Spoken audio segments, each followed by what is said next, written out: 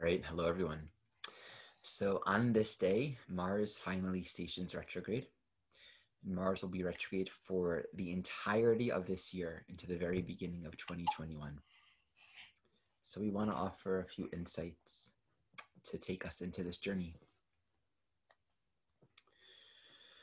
So first, whenever any planet begins to station retrograde, there's a very palpable experience of whatever that particular planetary function speaks to, it's stopping, it's slowing down, it's coming to a complete stop. So within our own consciousness, there's like that moment of pause before the next. And that can often feel very insecure. Mars in particular, which speaks to action, choice, direction. We're always moving towards the new experience. No day is like the last. It really does speak to this juncture where we're beginning to learn how to redirect our energies, our life force, in a way that is of more essence, that is of greater relevance and value. It's like with Mars, we can waste a lot of energy. We can use, I'm going to move this here so that it doesn't pick up as much Ella.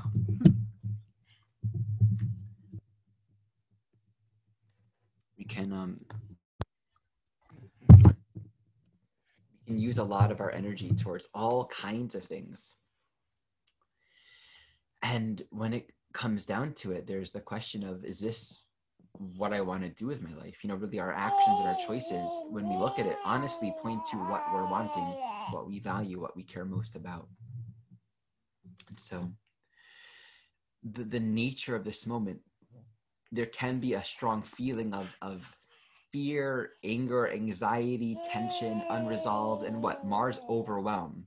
You can actually get very worked up, and then also very fatigued and very tired and burned out with the Mars energy. It burns itself.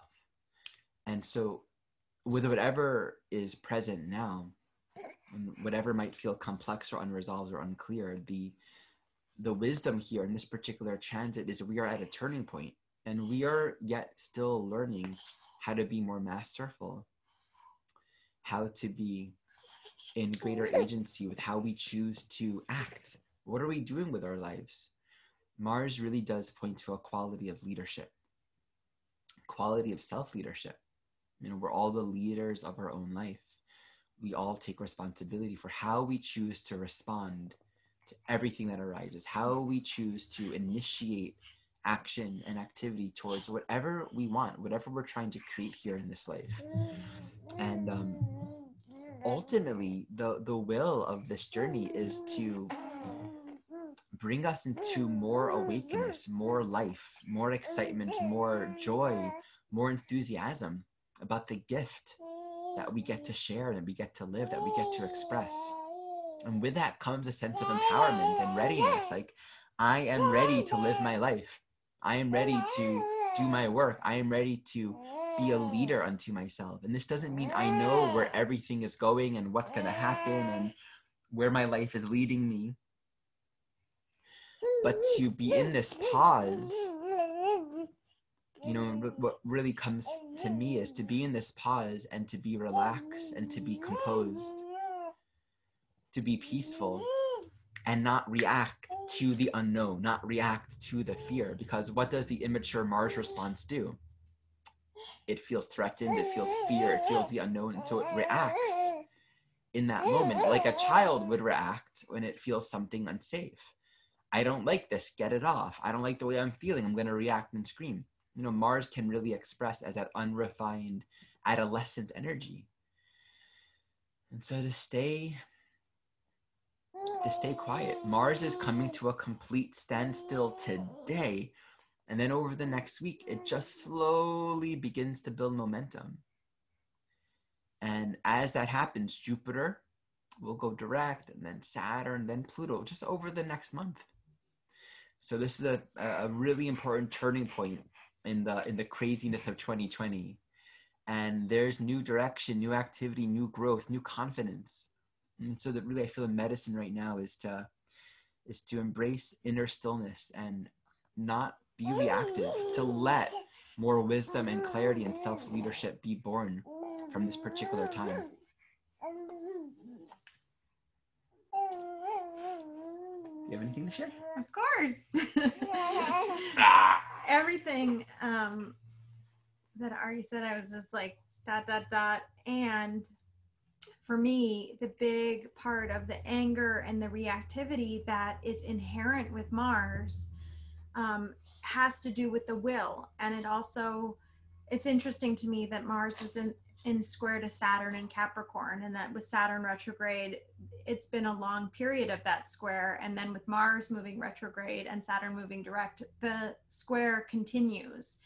So this dynamic tension between Mars and Saturn, the lesson for today in A Course in Miracles that Ari and I are working is let me not judge anything that occurs today. And I had this realization that the source of my anger often comes in the judgment that I have about what I perceive as happening, in particular to the past. You know, if my perception of a person, a place, a thing, or an event is colored in the view of what has happened in the past, what I see from the past, my past experiences. You know, we recently had an experience where something very triggering came up, and it was from my past. It was one of those like original childhood wounds. And here it was coming up in the present moment related to something completely different and creating a trigger that was like in the Mars effect, so strong, overwhelmingly strong. And in the perception of that particular time, I could see what was happening only through the lens of my anger, which has to do with my judgment, which has to do with the way that I am perceiving that moment. And if I'm only perceiving through the past, then I'm not actually seeing what's happening now. And just stopping, you know, with the effort, like in this retrograde moment, with the effort to not perceive anything with judgment, to not judge. I don't know what anything is for. That's like my best 2020 equals, I don't know what anything is for. But then to remove my judgment from what's happening right now means that automatically the anger that would come up is diffused, because I can't actually see through the eyes of anger.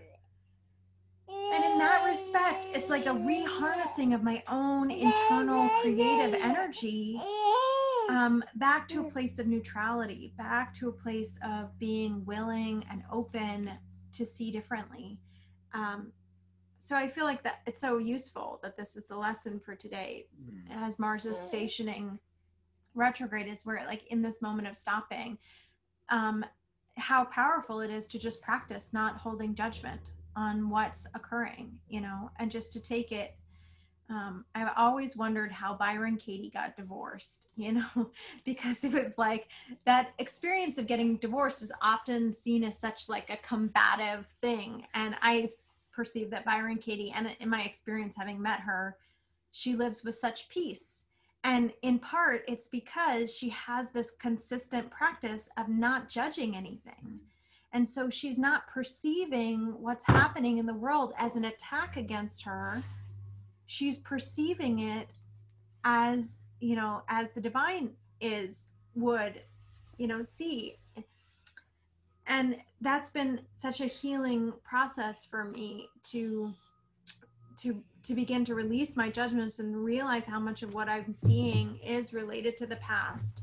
And then actually, like I felt in that moment where I acknowledged that part of myself that was triggered and really allowed that judgment to kind of fill and expand and dissolve, I actually felt like love burst in the center of my being.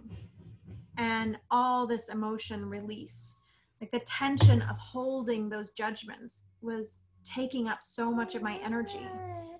And as soon as that happened, I actually slept. with rest and relaxation, and without trigger remaining in my body. And it was really just a powerful teaching for me. So I offer that as it's so easy with the Mars energy to direct the will into action. It's really a desire to release the energy.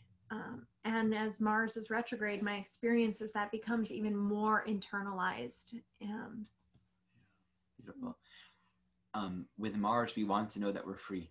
We want to know that we're actually able to act, that we can live our life. And if we perceive in any moment that we're not free, if we fear that our need and right to make a choice, to do what's needed, to act, is somehow being limited or blocked, then we can very much get angry, can be enraging.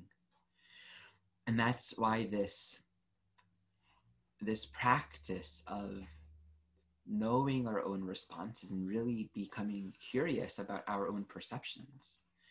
If we're not judging what's happening, and we don't have such a conviction that we know what everything is for, that we know what this means and what this is supposed to look like, it actually frees us up so much more.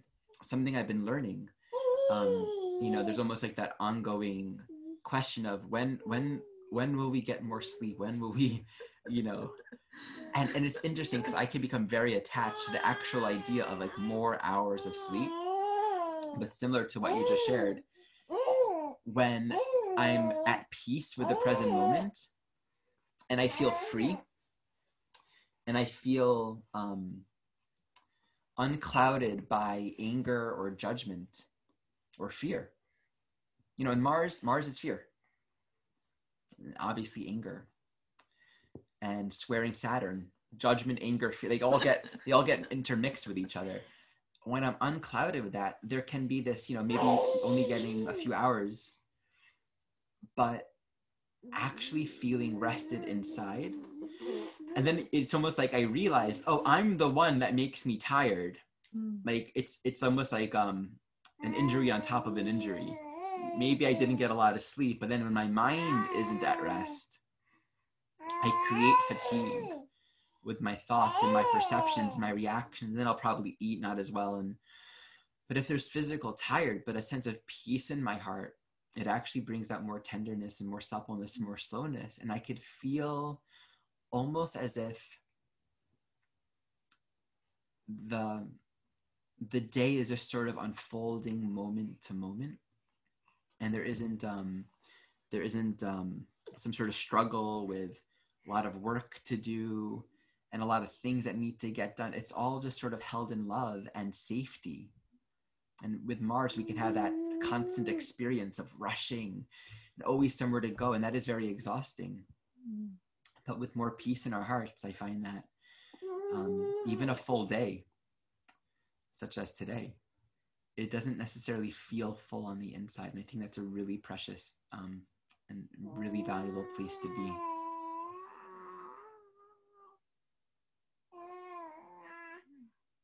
And this journey is, it's really culminating in the end of this whole year.